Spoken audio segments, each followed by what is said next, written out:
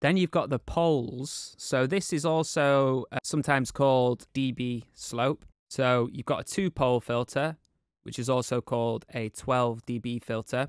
You've got a 4-pole filter, which is also called a 24 dB filter. 6 poles, which is a 32 dB filter. And you've got a 48 dB filter, or 8 poles. So usually I use 2 or 4. And you can see if you look at the graph again, it's the steepness at which the filter cuts off. And that gives a certain characteristic. So we'll just play through them and you can hear the difference.